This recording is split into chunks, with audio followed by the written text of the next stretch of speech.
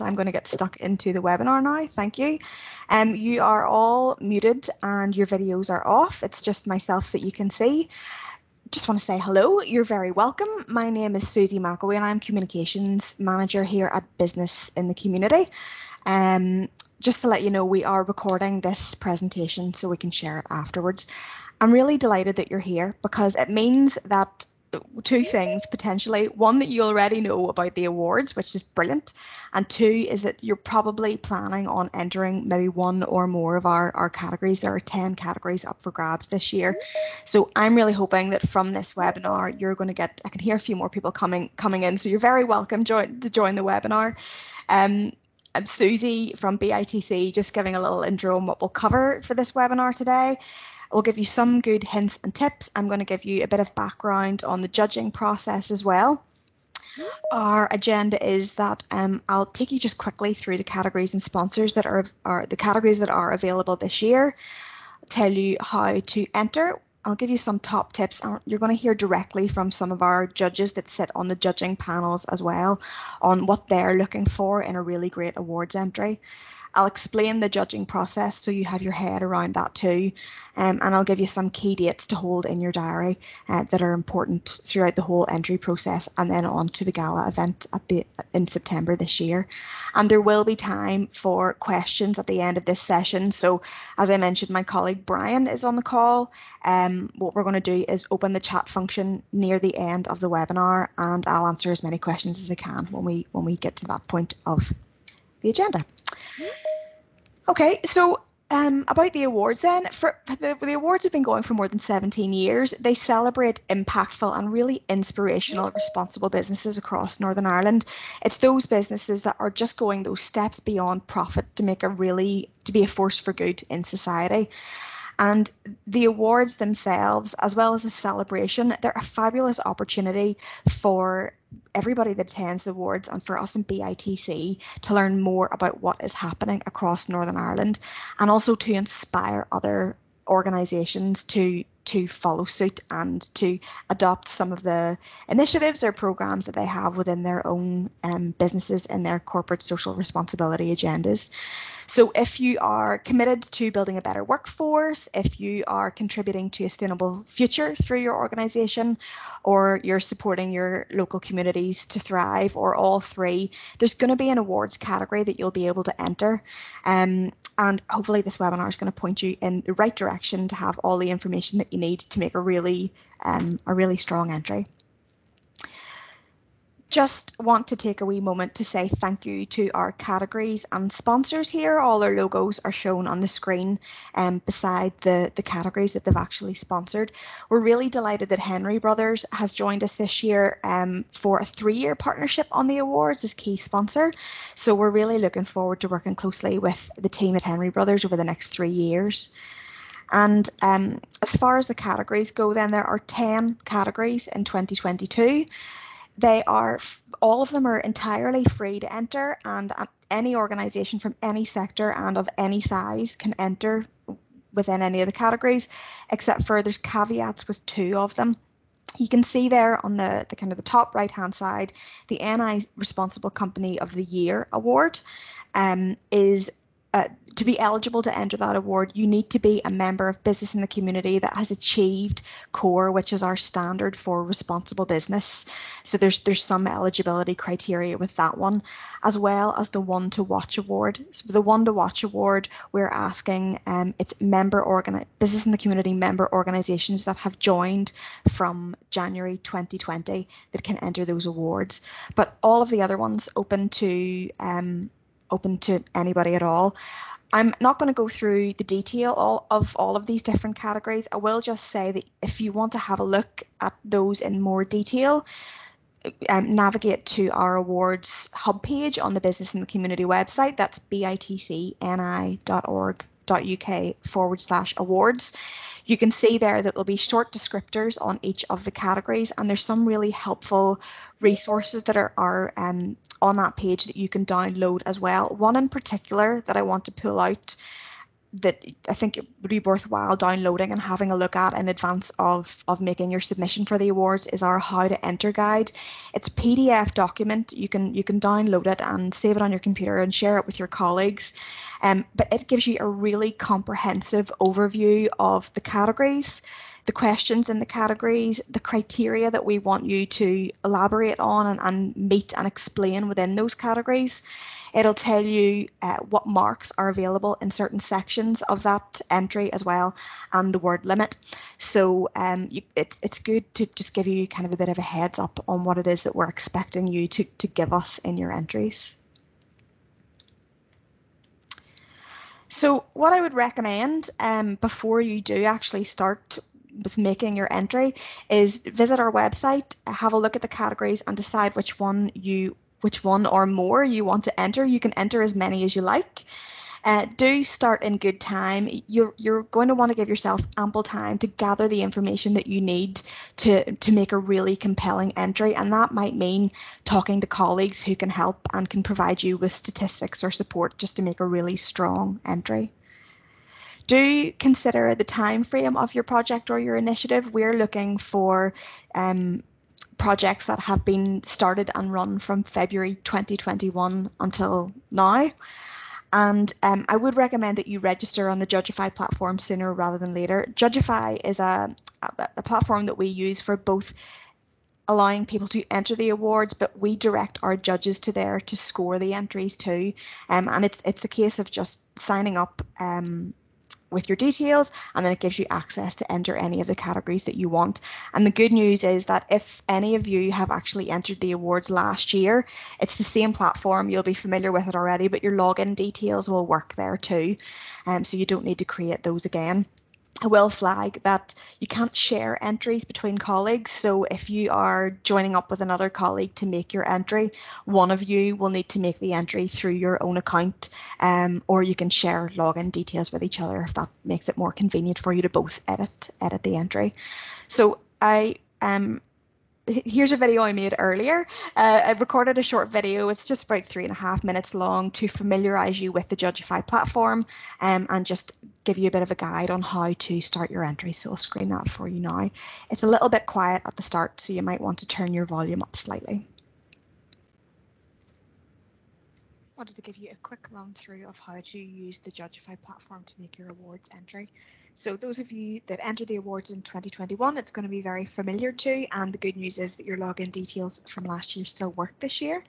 If you're new to the awards process, you're very welcome to the journey. You lot will need to click on this button over here just to set up a new account on Judgify.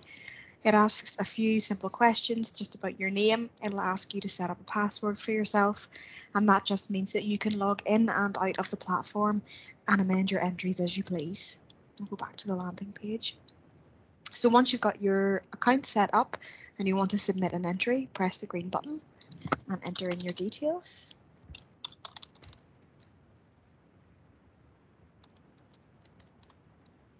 And when you log in, it will open up a landing page.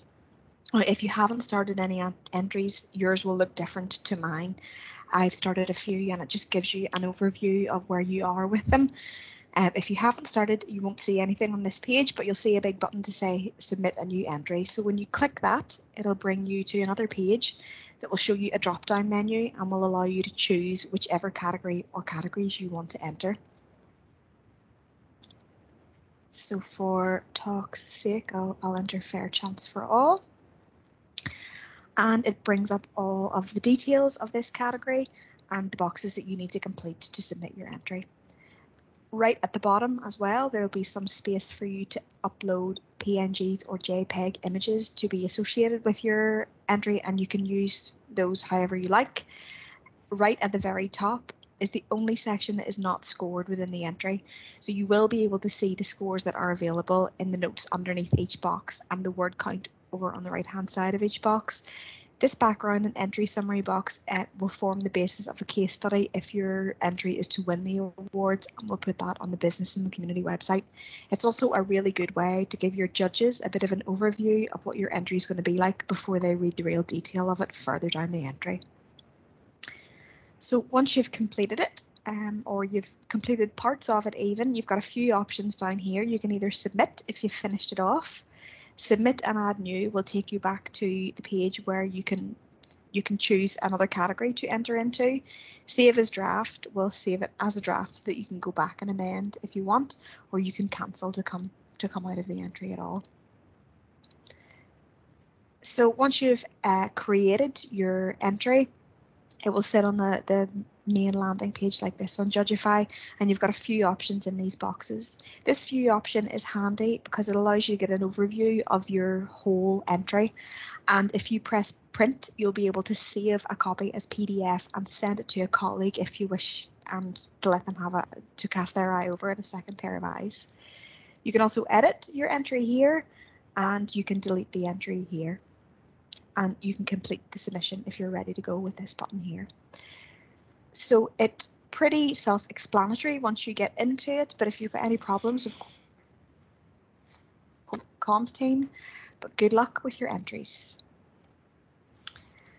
Okay, it cut out slightly at the end there. It was just to let you know that we're here, we're on hand if you need support at any point with the platform, but I'm hoping that you'll find it quite intuitive to use. So here's some top tips for you when it comes to actually making your entry. Explain the obvious. Please don't assume that the judges are going to know who your company is or what it does, and try not to use company specific languages or acronyms because it's just confusing for the judges unless you're going to explain what they are in the entry further down. Do emphasise the benefits of your initiative, and that can be, depending on what category it is that you're entering, can be for society or for the environment or for your company is important as well. We want to know how it's made your company better too. You will want to give clear examples of the impact of your initiatives, and we're really interested to see how what you've done could be replicated in other organisations or even has been replicated and inspired other organisations. I mentioned there in the video previously that there's space for 5 images that you can upload to the Judgify platform. Use those to your advantage. You can be clever about this, and we would recommend, if you can, just to use the likes of infographics to get a bit more information across to your judges. The less text the better, really. It should be illustrative with your images, but you can use these to communicate a little bit more than you might be able to within the entry with the word limits. The point there, second from last, is consider if your entry would fit in more than one category. On some occasions, we will get an entry, for example, in the well-being category that might fit quite nicely in another category, like the digital category. And so it's, if you're already pulling together the information for one entry and you can duplicate it across another one, it's just going to double your chances of actually being recognised across the awards. So have a look and see if you can make your entry fit in more than one category, and we'll keep an eye out from that on our side as well, and flag any potential second entries that we could maybe recommend for your entry too. And I mentioned there in the video recording about providing a clear summary. That's the kind of initial paragraph that you'll give right at the start of your entry. That's just a nice snapshot of what your entry is actually about. It gives the judges a clear steer right at the outset about what you're going to be explaining in a bit more detail. But if you are chosen as a winner in the category, we'll actually use that summary as the basis of a case study. So it's good to have that nice and succinct. Okay, I've got a blank screen there. Just to explain what's coming next, we are really lucky that we have 3 judges that sit on each category. They are the best in the business, experts in their field, and have very kindly given up their time to be involved in the awards. We asked a couple of our judges to provide short videos just to explain what it is that they look for in their entries. So I have Katie Doran from Lanyon Group and Stephen Patton from George Best Belfast City Airport. We're going to tell you what they're looking for in an awards entry. Hi, I'm Katie Doran and I'm a partner at Lanyon Group, a corporate comms firm located in Belfast City Centre. Last year, I was honoured to be part of the judging panel for the Business in the Community One to Watch Award. During the judging process, I was so impressed to see how passionate, people-focused companies are proactively putting their people first in ways which makes meaningful change within the world of business and the wider community. I have no doubt that this year will be just as difficult as previous years to decide who will be awarded as a winner in the One to Watch category. But so that you can ensure your award stands out, I recommend that your entry really shows us the diverse nature of your strategy, the noteworthy results, and the lasting impact it is having on your people, place, and planet. I wish you all the best of luck with your entry, and I look forward to finding out which company will be leading the way in 2022. I'm Stephen Patton, HR and Corporate Responsibility Manager at Belfast City Airport, and I've previously judged the Employability Champion Award. As a judge, a top tip from me when you're drafting your award submission is don't just tell, show. It's extremely useful as a judge to have all the evidence right in front of our eyes. Bring me along on your journey. There's nothing I love more as a judge than when I feel part of the story. You should also consider including testimonials from third parties. Hearing you shout about all your good work is great. Having others vouch for you is even better. And as a judge, I take notice of that. There you go. So there's a few really useful nuggets in there, and just thank you to Katie and Stephen for providing those videos as well for us. To quickly run through how the judging process works to help you get your head around that as well. It's a really robust process. It's a 3-stage process, and all the entries are made and scored on the Judgify platform. Stage 1 is internal shortlisting, and that's carried out by business in the community, campaign heads and our project leads as well. Absolutely no marks are allocated at this stage for the next stage of the judging rounds, and we just choose who is shortlisted and moves on to stages 2 and 3. If you are shortlisted, if your organisation's entry is shortlisted, you will automatically go on to stages 2 and 3. You're going to be involved in both. You won't need to do anything more for stage 2. That is where our judges step in and will score the written submissions. Stage 2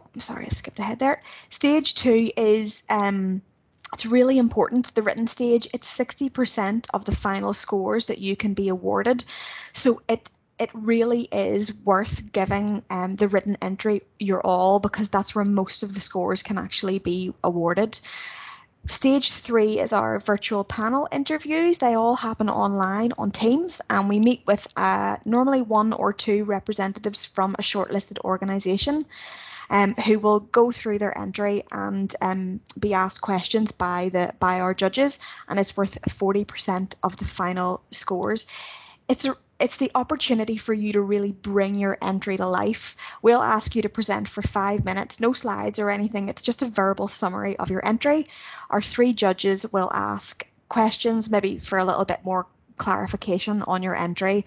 And then at the end of the day, all 3 judges will jointly decide, preferably by consensus, on who the winner is.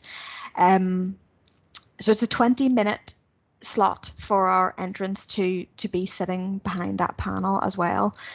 There is a business in the community facilitator sits in on those panels, but we're just there to help keep time and to provide support for the judges if needed, where we don't have any sway on the scoring or who the winner is at that point.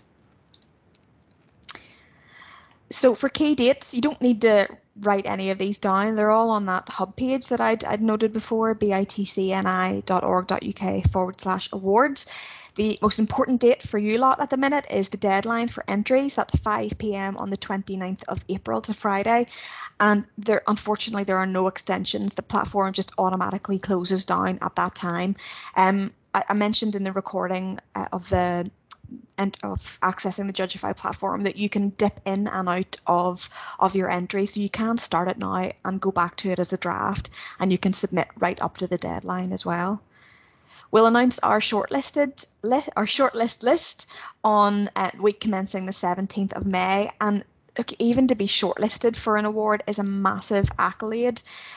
You know, there's big competition across Northern Ireland for these awards. So when we announce our shortlist list, we will provide communications packs for those organisations that have succeeded in being shortlisted, so they can communicate that with their staff and with their social media followers as well. Our judging panels are going to take place from the 20th to the 24th of June. That's a week in June. And it depends on your category when the judging panels will actually take place. It'll be a half an hour slot if you've been shortlisted for you that will take place on one of those days. And we'll set, once we know who the shortlisted organisations are, we'll set those appointments up and get them into diaries as well. And then lastly, the big event is our awards gala event. We are so excited to be going back to a lovely glitzy gala event in the ICC in Belfast. It's happening on the 8th of September and tickets are on sale for that as well. So I'll give you a little bit more information about that in a sec. Just to let you know now, Brian, if you wouldn't mind opening up the chat function, because I've been talking for a while now and I'm conscious that people might have some questions as well. Open up the chat function. Please do drop in any queries or questions that you have, and we'll try to answer as many as possible. And Brian can read those out as well, so you won't be expected to come off your microphone or off your camera. And so our gala event, we hope you'll join us on the night. It really is, it's a really interesting night. It's really inspirational and it's very heartwarming as well, because you'll get to hear why the winners were chosen, a little bit more about the initiatives, and just get a kind of a bit of a broader scope of what's happening across Northern Ireland. That is, of course, with a lovely dinner, really great entertainment, and a few other kind of surprises chucked in there as well. So really hope to see you at that event. Tickets can be bought from the BITC Awards hub page as well. There's a link there that will take you through to an Eventbrite page where you can request for an invoice to be sent for tickets. So just to let you know, that member rate is £140 plus VAT for an individual place, and non-member is £150. Okay, so Q&A has opened. Brian, have any questions come through?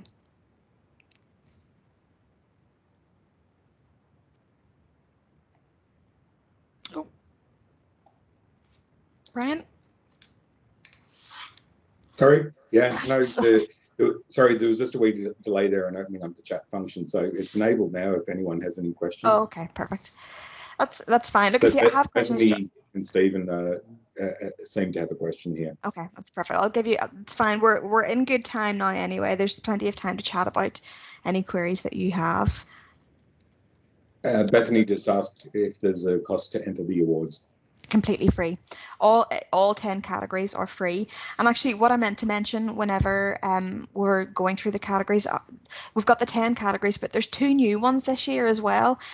We have the Fair Chance for All Award, and we have the Climate Action Award as well. So the other categories are ones that we've had in previous years, but we've got 2 brand new categories this year too. But every single one is free to enter. Any other questions? Stephen is still typing. Bethany just says thank you. No problem at all. Stephen says, does the judging panel take consideration of the size of the companies and the means?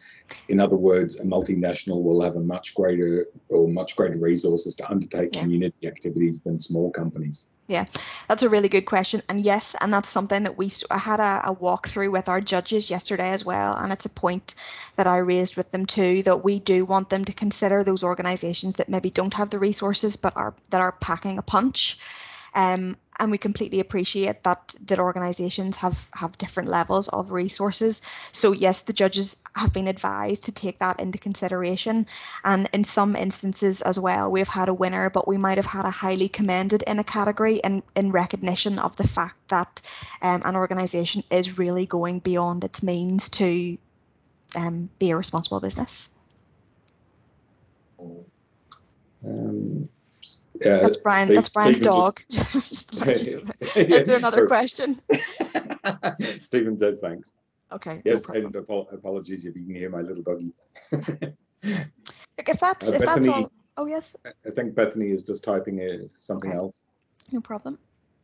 Just while Bethany's typing a question there potentially, I'll just bring the link up on the website there. Just if you want to check out our awards hub page.